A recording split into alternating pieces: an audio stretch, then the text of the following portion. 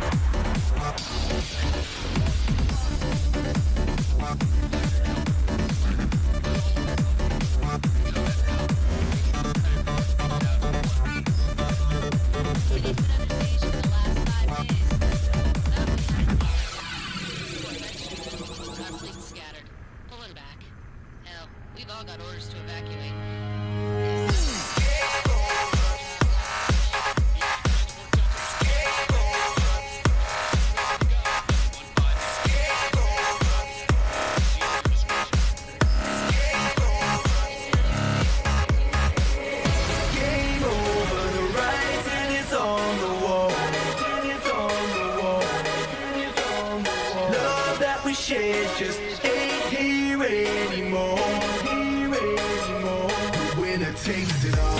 Yeah, this is straight from the heart. So let me take it back to the start. Before all the days that you called me them names and chose to tear me apart. Cause it felt so right, yeah, and it felt so sure. We belong together, you and I forever. It was meant to be, I could've swore. But those days are gone, and these days it feels so wrong.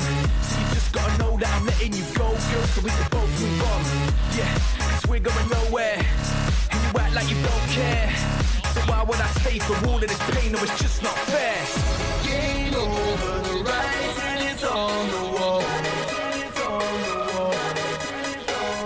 Love that we shared just ain't here anymore. The winner takes it all.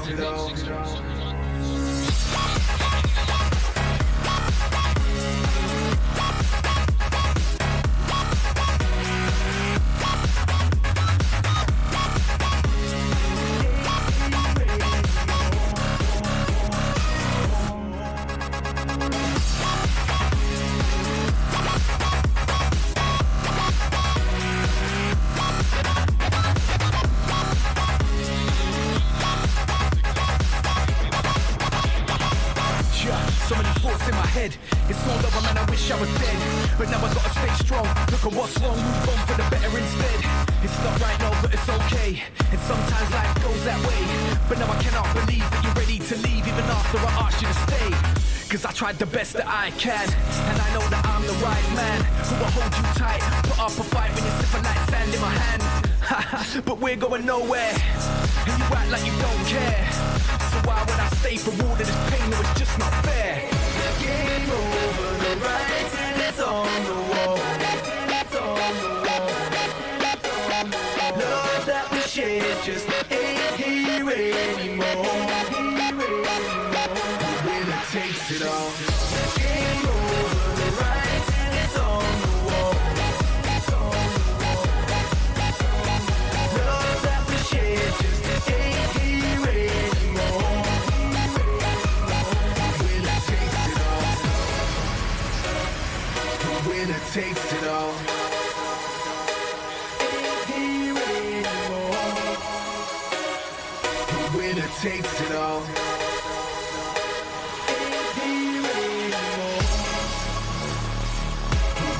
Takes it all. I gotta get airborne. Easy 7 Echo 3.